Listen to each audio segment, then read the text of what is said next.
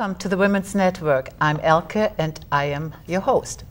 You are in for a terrific show today, so for those of you who are not settled down, please do so in a hurry because you don't want to miss a minute.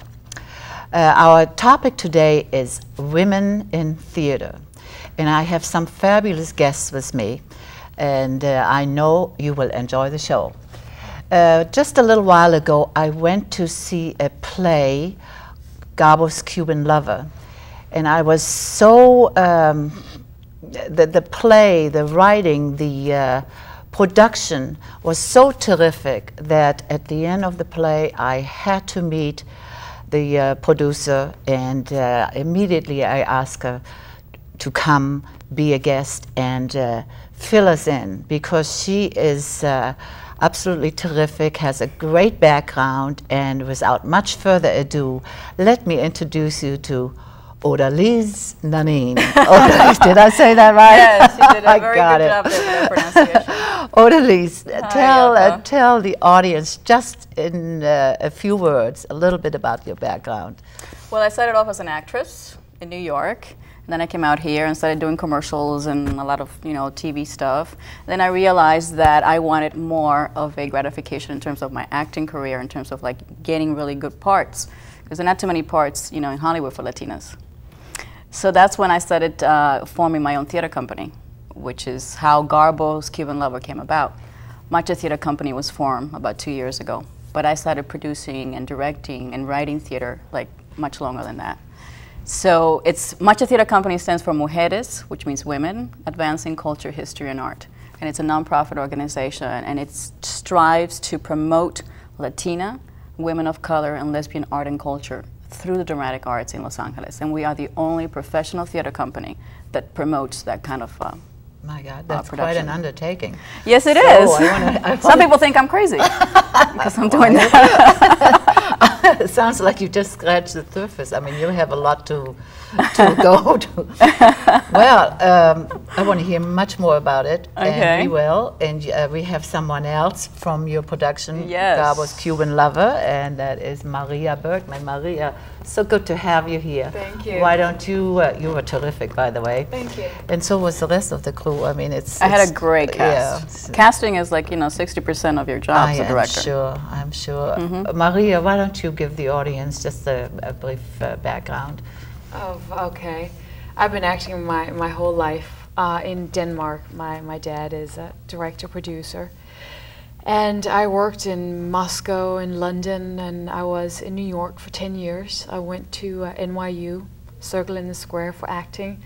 I did lots of stuff there, and I came to Los Angeles recently, and I always believe this, as an actress, you should keep staying in the theater because that's where the true, real work takes place. So as soon as I came out here, I wanted to get involved in a play. So and you met up with Odalys. I know. Yeah, Odalys. She tried very hard. She sent me 3 different pictures of three different looks of Marlene Dietrich, but Maria Bergman. Yeah, I wanted It's funny, you get so many pictures, you're going through pictures and pictures and pictures, and then I pick one, and it was her, right? Yeah. But I had seen her picture before, and I was not aware that it was the same actress. Yeah, right? my agent and my manager and me. 3 people submit. How great! That's when you know it that worked. an actress really wants that I wanted it. She wanted Marlene Dietrich. Well, you certainly came off like Marlene Dietrich. I mean, it was just really incredible. You did a great job. Thank you. And I guess you must say the same thing, right? She just was fabulous. She really captured it. Everybody in your cast. Garbo was terrific. Oh, Lee Denier was amazing. Yeah. She saved me. The hardest part to cast, actually, in Garbo's Cuban Lover is that part of Greta Garbo. Because she's just such a diva, and she's just such an enigmatic personality. And the way she just had that She just took it over, Too bad she couldn't come, but then we have so much more to talk about. In fact, let's start with the Macha Theatre Company. That is, to me, it sounds like such an undertaking, and you're very brave to start something like that, because first of all, you need sponsors to get something going. You need money. You need money. Well, the sponsorship. And what prompted you to you know, to be brave enough and start a new foundation?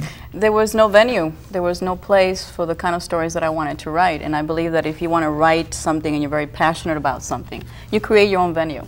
And so it's not just writing the piece, it's directing it, producing it, and performing it. So that became kind of like my drive. And I wanted to look for specific plays that promoted Latina women in the theater. You know, women that did something but nobody really knew about them, like Mercedes de Acosta, who was an amazing woman. She was a playwright working for MGM Studios in the 1930s. As a woman, that was very rare at the time. And she was getting paid for it. Yes. She was an out lesbian, another incredible thing to do back in the 30s. And so she just became a character that I had to write about. It becomes an obsession, a passion. And then what do you do with that? You have to perform it, you have to produce it, you have to like let people know about it. So it's an education as well. You're educating your public, your audience, in terms of all these wonderful women. You know, there are not too many women films out there. You know, this is a boys' town, as you well know. Oh God, yes. You know. Well, we have some organizations like Women in Film, and now you're starting this and some other areas. And I remember from a few years ago, everybody's sort of growing in leaps and bounds, and I hope this is what's going to happen to you. I went to your first fundraiser, and you had quite a showing there. Yeah, we had over like 160 some people there. It was wonderful. I had a great time. It was like really amazing. Yeah, it was terrific. I have already gotten the cue for our first clip. Now the clip, tell us a little bit about the first clip. Well, this is like a fun trailer that I put together with my editor, and I work with him all the time. And I just wanted to have like a prelude of kisses. And combine the old films with my productions. Yes. You know, that you actually can see these clips actually on my website, machatheatre.org. And you can actually, this clip is a combination of all those kisses that happen in every production that I've done. Oh, that sounds like fun. Let's see it. Let's go see the prelude of kisses. I'm ready. Okay.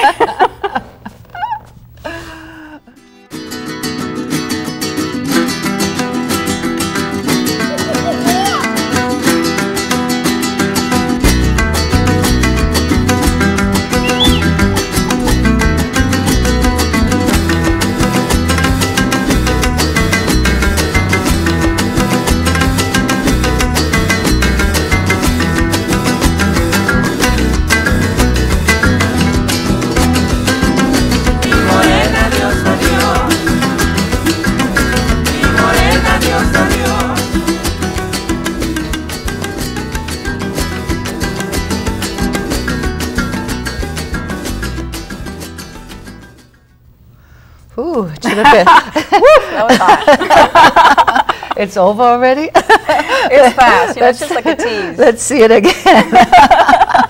Let's see it again. People actually clapped and laughed when I showed it for the first time. It was great. Right. Maria, so you played the Marlene role. How did you feel about that? I mean, how did you feel playing this particular woman who was so out there and so controversial and so now you had to really come up with some you had to really follow something ahead of her time, Marlene. Yeah, it was hard to play my idol. At first I was scared. I thought, no, I can't. I can't. So she was your idol as well. She was my idol. Marlene Dietrich is my idol, and I thought, because she doesn't ask, she takes. Yes, right. So I just Did you have to kind of change your personality a little bit? Totally. I learned a lot from her too. I just did a lot of studies of her, read everything I could read, watch everything I could watch, and just tried to live myself into her character as much as I could. And before I knew it, every night I would become her more and more and more and more. And in the end, it almost felt like you were her. Right. Yeah. Well, you showed it.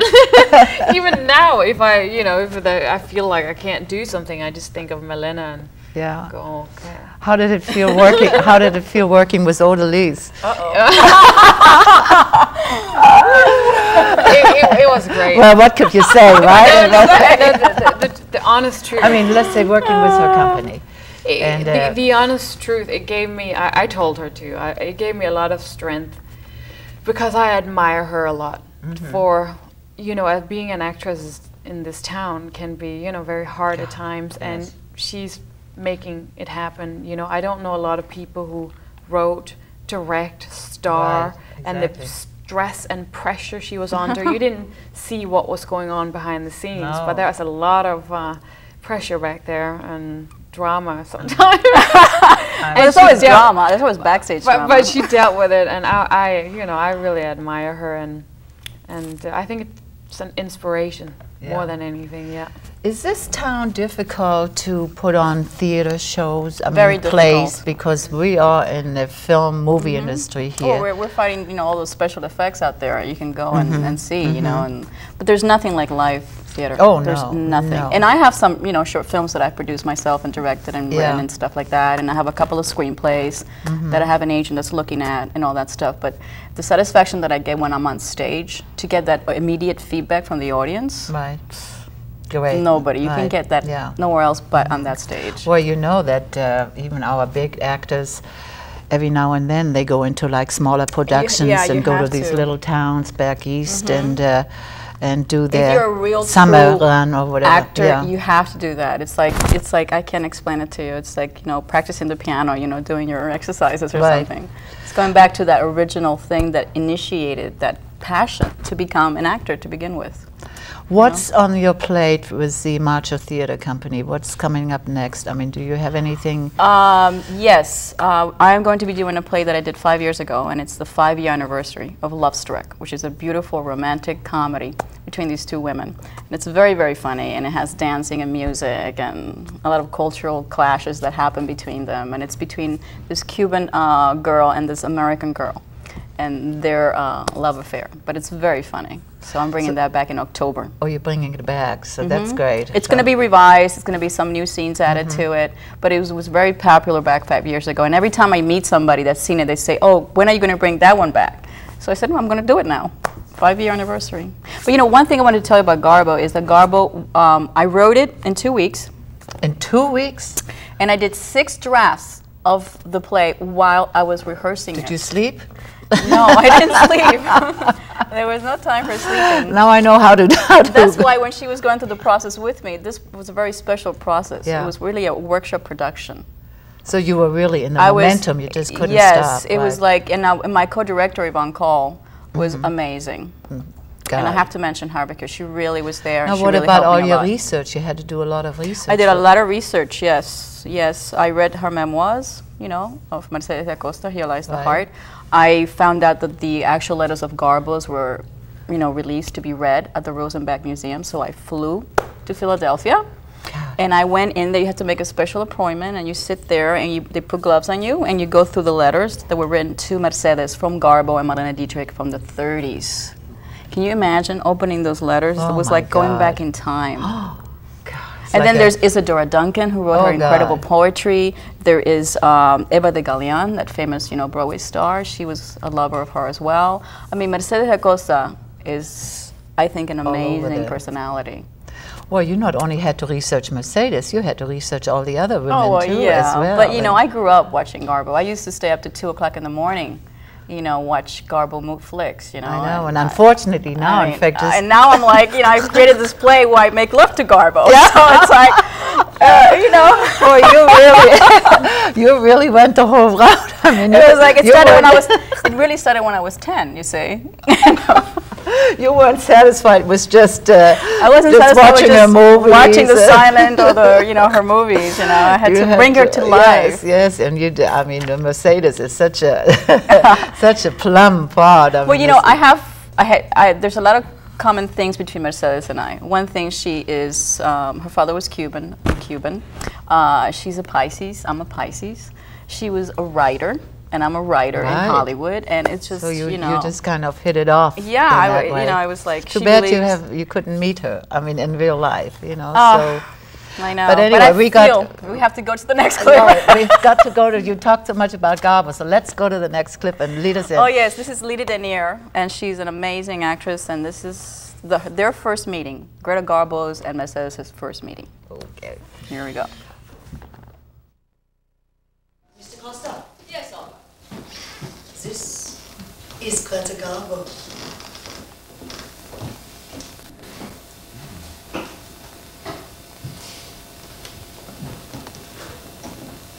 I've heard so much about you, Miss Da Costa.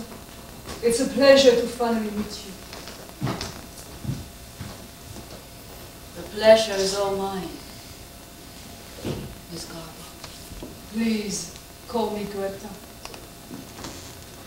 To have Greta in the flesh before me seemed the most natural thing in the world.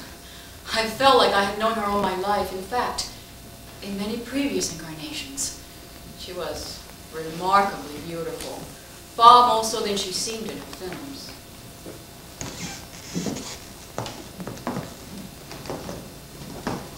So, do Swedish girls dance? We Swedish girls are good at everything. Do you rumba? A little. We Cuban girls are born dancing. Is that where you're from? My father was born in Cuba, my mother in Spain. I was conceived in France, but born and raised in New York. However, my heart is like my father's, resolutely Cuban.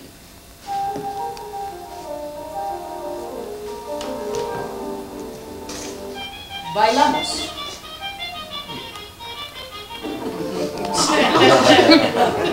I have a confession. Already? I am not a very good dancer. I'm a very good teacher, Miss Garbo.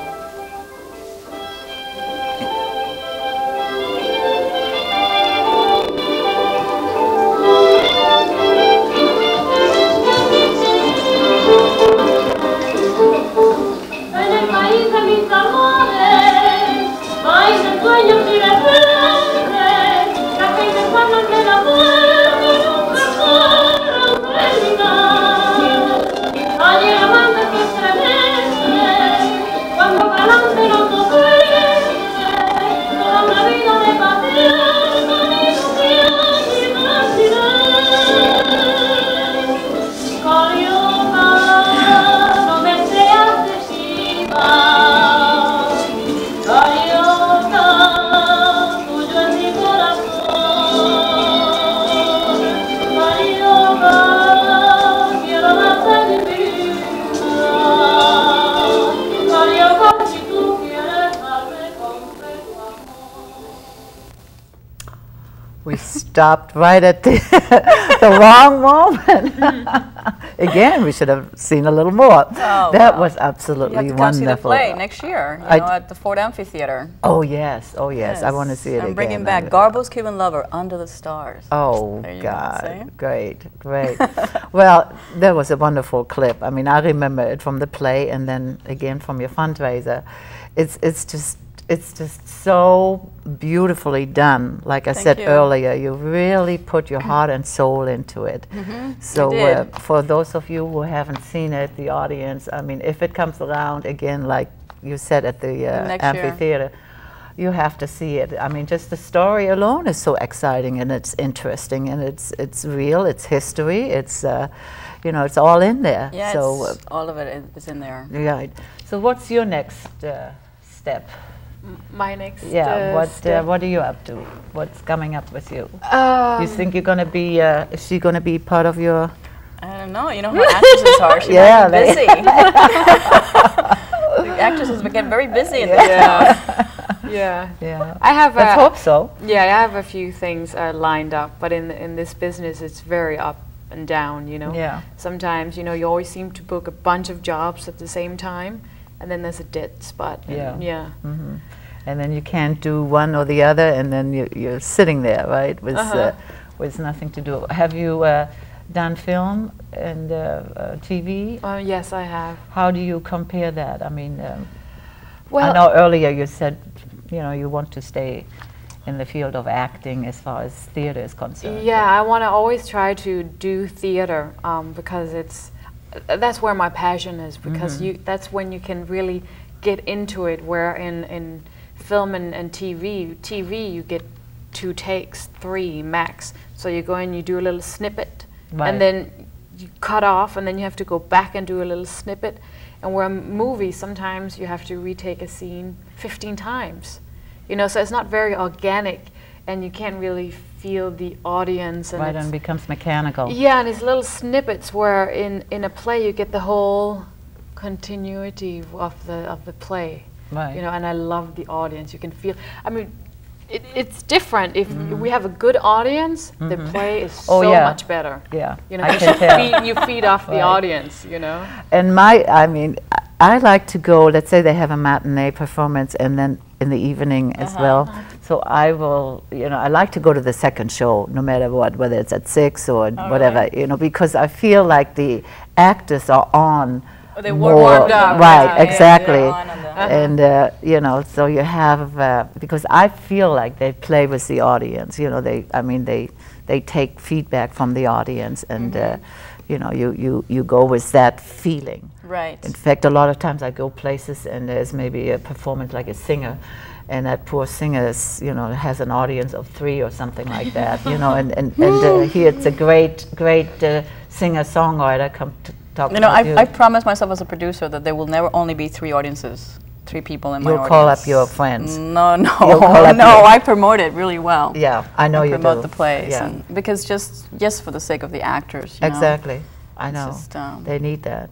They yeah. need that. And like you said, and you too, you know, you want to stay in this medium because, you know, a lot of people are running after films and TV and, you know, for the sake of money, and I'm sure, and, you know, so you have a limited amount of people that really want to stay in the theater, right? I mean, especially Well, yeah, at the especially in a beginning. film town. You know, Right. you go to New York and it's just a different kind of feeling over there. Right. You know, that's why I send it to New York, because I'm hoping that, you know, a theater company over there will produce it, which I think But it then really New belongs York there. has also the competition because it has Broadway, off Broadway. Yeah, but there's a theater audience in New York that Oh, yeah, we have definitely. not created here yet. Although there is a lot of theater here. Oh, it's I mean, it's coming we were about. competing, Garbo was competing against 144 productions.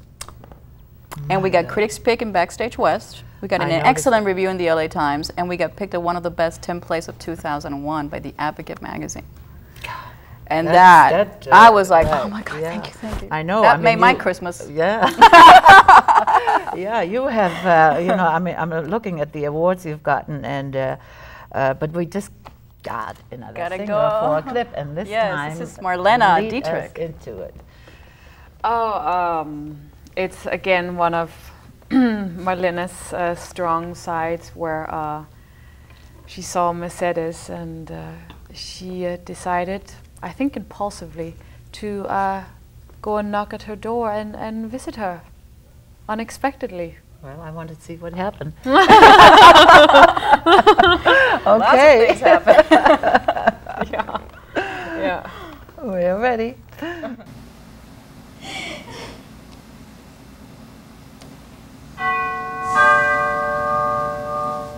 There's someone downstairs to see you.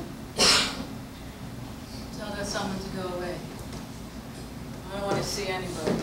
Oh, I think you better see this one. She told me to give you these.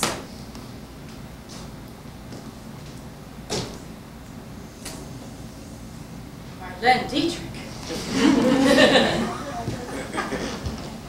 I don't know, Miss Dietrich.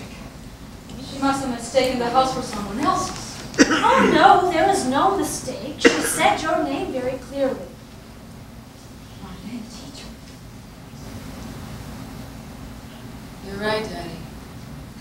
This will have to wait. Send the Blue Angel in.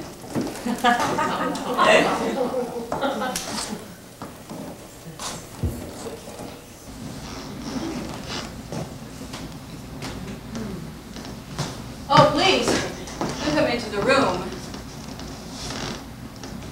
I hope you will forgive me. I noticed you in the theater and I wanted to meet you. Oh, it's quite charming and informal for you to come and see me this way. I'm glad you did. It gives me a chance to tell you how much I liked you in the Blue Angel in Morocco. Let's not talk about pictures. Oh, I would like to suggest something if you don't think I'm mad. That evening when I looked at you, I felt you were sad. I am sad too, and lonely. You looked like a white prince the other night. I appreciate you coming. It must have been difficult to ring a stranger's bell. Oh, it's funny, it was not. It was only when I came up here and I was face to face with you that I felt shy. Now, I would like to tell you something that will make you laugh.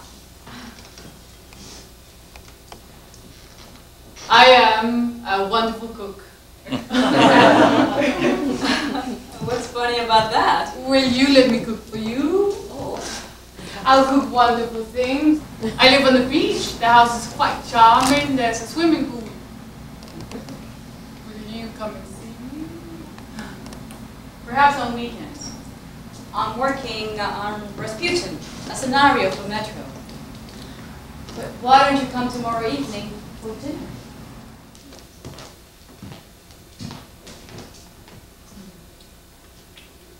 That's a bargain.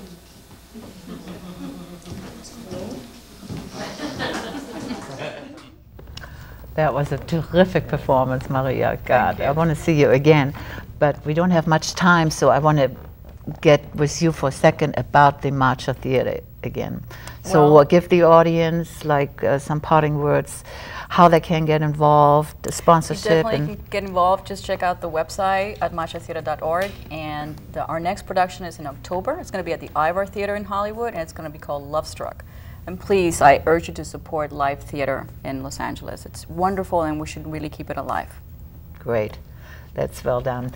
Anyway, I want to thank both of you for being my guests today. I had You're a terrific welcome. time. I'm looking forward to seeing your next production. I'm looking forward to seeing you in whatever you will be doing, maybe again with Odalys.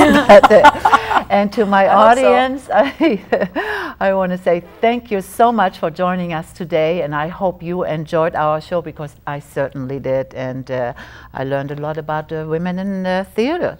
So maybe we'll do it again after your next production. I hope so. Okay, and until we see each other again, be well. Until next time. Bye-bye. That was...